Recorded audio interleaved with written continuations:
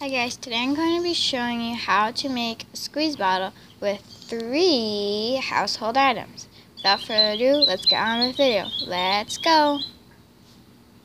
The first thing you'll need is your bottle that has a lid. The second thing you will need is a toothpick. The third thing you'll need is a lighter. Your first step is unscrewing the lid of the bottle.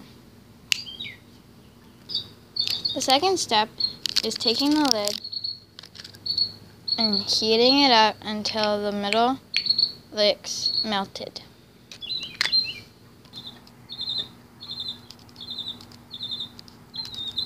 Once it looks melted, you're going to take your toothpick and stick it through the middle, going from the bottom up.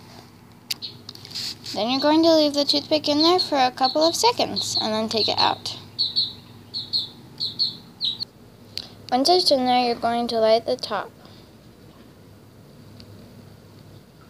just for a couple of seconds. Then you're going to pull the toothpick out of the cap.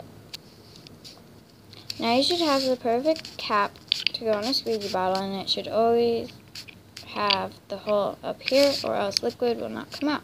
You can also cut it with scissors if your hole is not big enough. The last step is just putting the cap back on the bottle